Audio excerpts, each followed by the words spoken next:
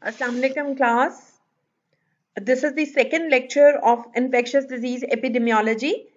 In our last lecture, we have discussed different concepts and definitions which were involved in the infectious disease epidemiology. And today we will be discussing chain of infection, which is the main mode of transmission of infection from the reservoir or the source to the susceptible host. So, moving forward, the chain of infection means how the infection gets maintained through the source or reservoir. The infectious agent stays here, and then from the source or the reservoir, it gets transmitted to the susceptible host by different modes of transmission. This is the simple model which shows the chain of infection from the source or reservoir to the susceptible host through the modes of transmission, which can be different modes of transmission. But when we go into the latest model of the chain of infection, it starts with the infectious agent, which is capable of transmitting the infectious disease, which the infectious agent is present in the source or in the reservoir. We will soon differentiate that what is the difference between the source and the reservoir. In source, the infectious agent is only present and it can be transmitted from one person to another person. But the infectious agent, in case of reservoir, it is not only present but it multiplies in the reservoir. So, moving forward with the chain of infection, when the infectious agent is present in the source or the reservoir, it goes out from the reservoir or the source through the portal of exit. It gets removed. Then, by different modes of transmission, it gets entry into the through portal of entry. It gets entered into the susceptible host. So this is the modern concept of chain of infection, in which there are six components of the chain of infection which maintain the infection in the human population.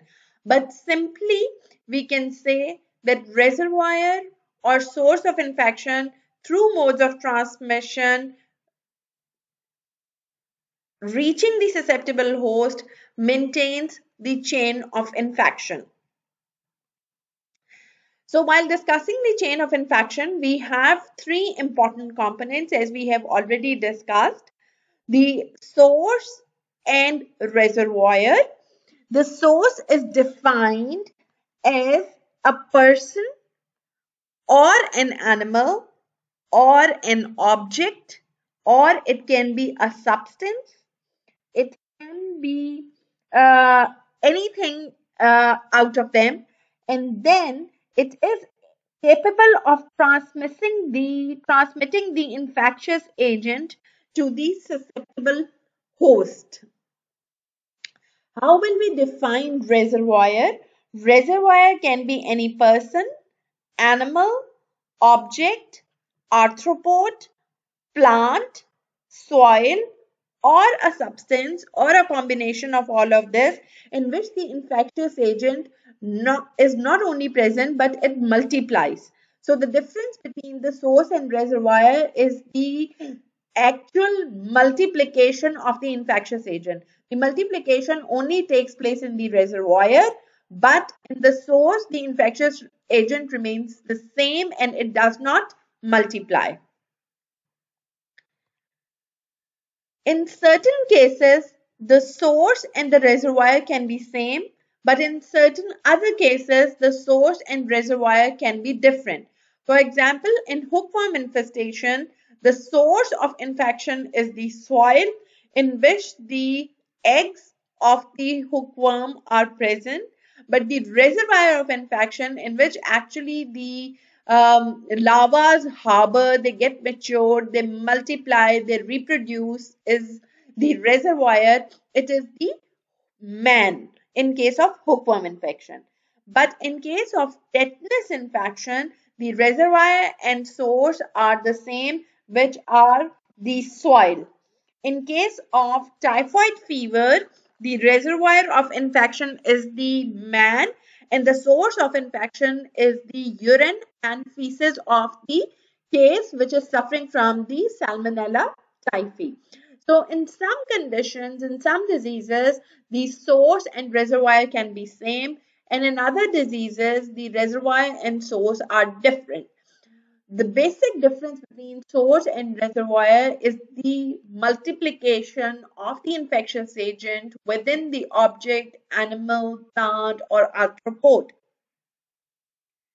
Moving further, there are two types of reservoirs, the homologous reservoirs and the heterologous reservoirs. The homologous reservoir means the reservoirs are of the same species. Um, for example, the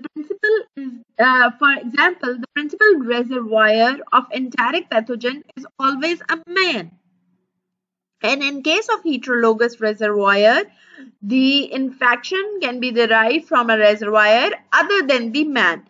For example, the animals and birds can also infect man, and the main infectious agent is Salmonella typhi, which can transmit the infection and can cause multiple presentations of Salmonella.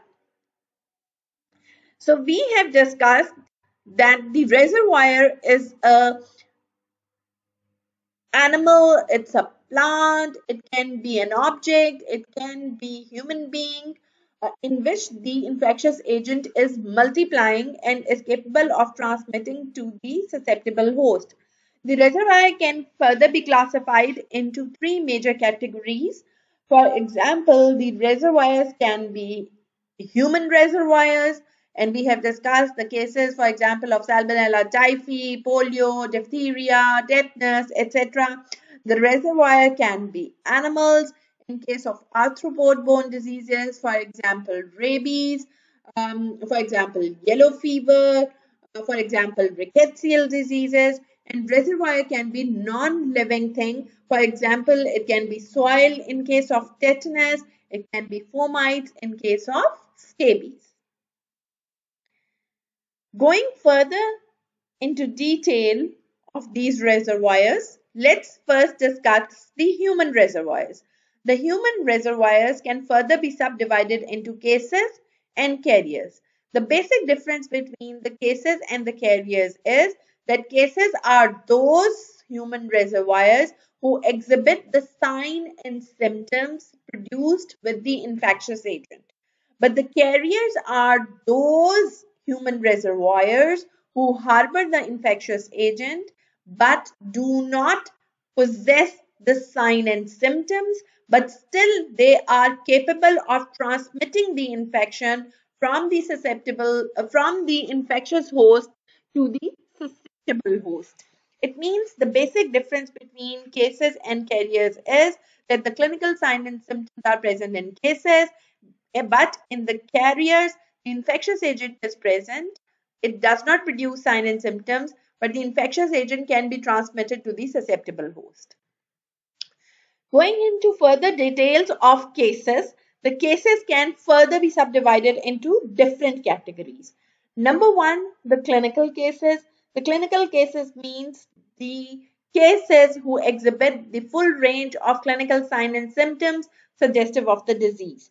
For example, these cases are present which show the clinical signs and symptoms which are evident, which are suggestive that this particular disease is present. For example, in case of diphtheria, the child will be coughing and will be having pseudomembrane on the pharyngeal region. For example, in case of pertussis, there will be persistent cough.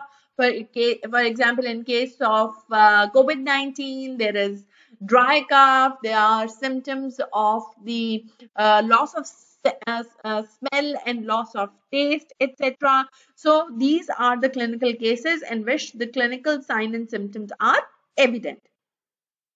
Another type of cases is the subclinical case. These are also known as inapparent cases. They are also known as covert cases. They are known as missed cases. They are also known as abortive cases. And why these terminologies are given to all these cases? Because in these particular cases, the infectious agent is present, but the sign and symptoms are not suggestive of the clinical signs. There are mild signs, and sometimes the signs are not present, and sometimes they can remain asymptomatic, and sometimes they can show vague signs and symptoms. In case of subclinical cases, these are much more dangerous to maintain the chain of infection as compared to the clinical cases, because in clinical cases the cases are identified and you can break the chain of transmission of infection by isolating them, by putting them into quarantine, or by stopping the portal of entry and portal of exit. But in case of subclinical cases, as the sign and symptoms are not suggestive and the patients are not actually diagnosed, they are more ambulatory, they are working, they do not take sick leaves, so they maintain a chain of transmission for a longer period of time and for a wide geographical area, so their significance in transmission of infection is much more as compared to clinical cases. Then we have latent cases. We have already discussed it, that latent case is a case in which the infectious agent is present in the dormant phase in the body. And whenever there are favorable circumstances, it becomes active and produces signs and symptoms. And the examples of latent infection can be herpes simplex, sometimes a parasitic infection of ankylostomiasis also present itself in the form of latent case, but the evidence has suggested that there are less chances. But the most important example which is given in case of latent case is the latent case of tuberculosis and a latent case of herpes simplex, which can cause herpes zoster. Another term which is related to the cases is the primary case.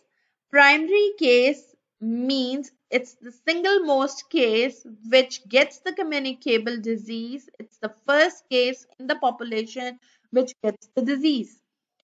The secondary case are those cases which get the disease from the primary case through maintaining the chain of infection. How the index case are different from the primary case? These are those cases which come to the attention of the healthcare service provider. It is not essential that whatever primary case appears in the community is the index case. Sometimes the primary case is not apparent in the community.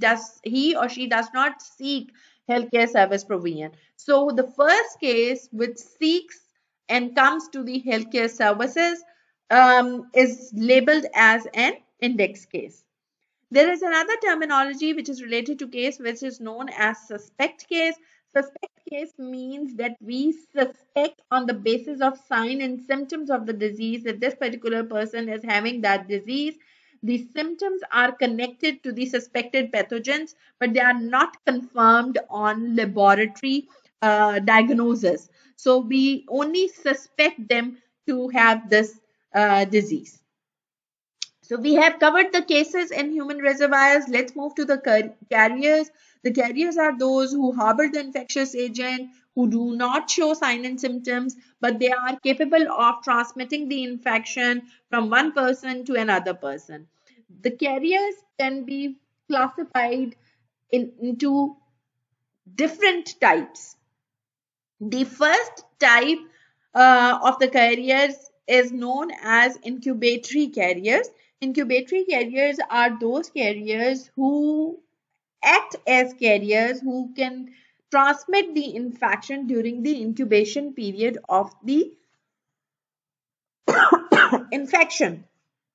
And for example, there are certain diseases in which there is an incubatory period when the infectious agent is multiplying until it unless it reaches a threshold value, and then it produces sign and symptoms. And for that time period, when the host is in the incubatory phase, when the infectious agent is multiplying and it has not yet produced sign and symptoms but is still capable of transmitting the infection, is known as incubatory carriers. Incubatory carriers are present in measles, they are present in mumps, they are present in polio. Other examples can include pertussis, diphtheria, etc. These are important to maintain the chain of transmission of infection as they are not yet diagnosed.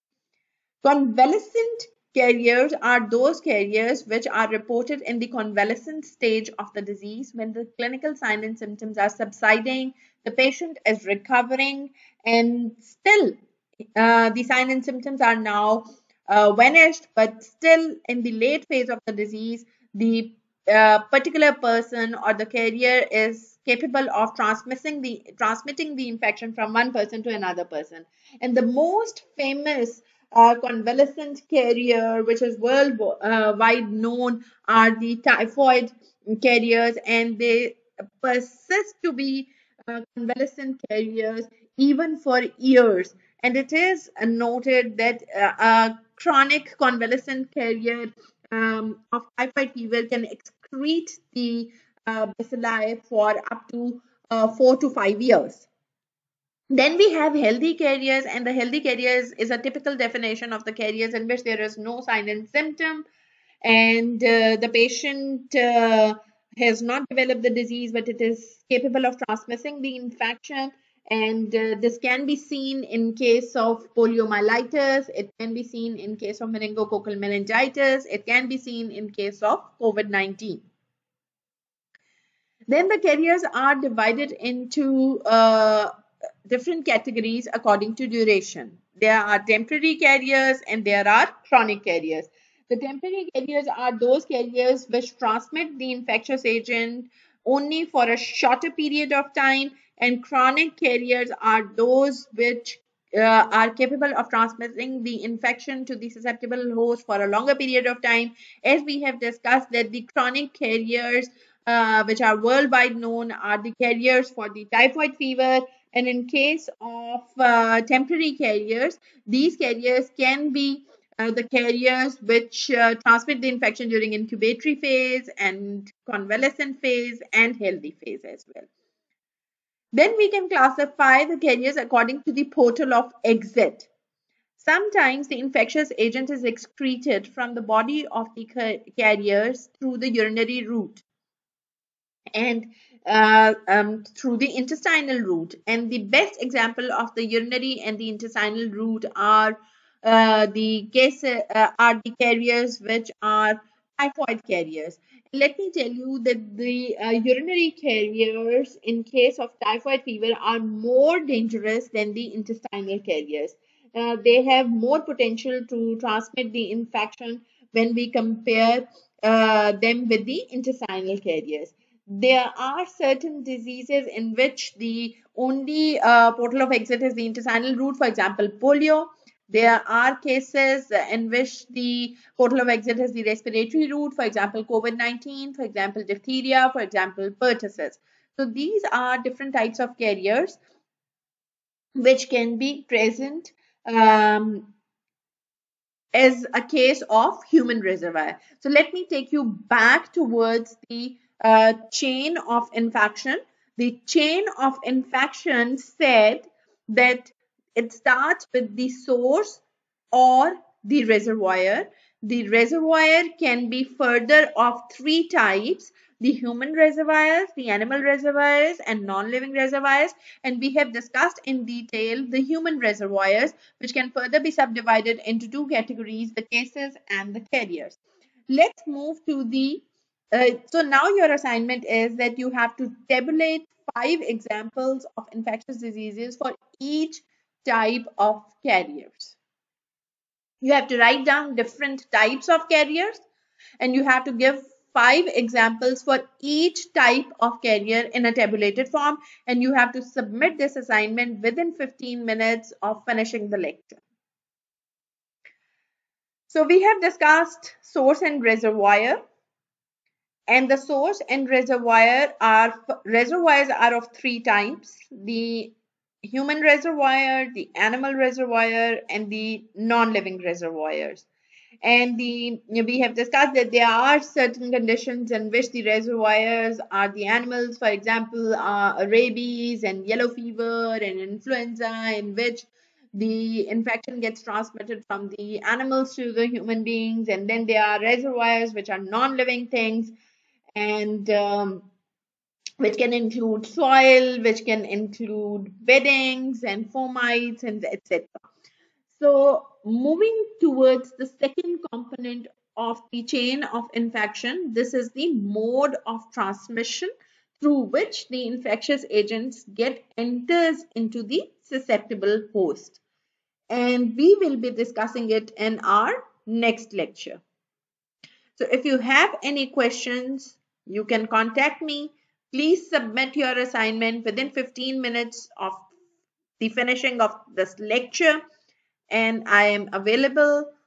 Infectious disease epidemiology is very important. I will strongly recommend you to read this infectious disease epidemiology from your textbook of K Park. Thank you so much.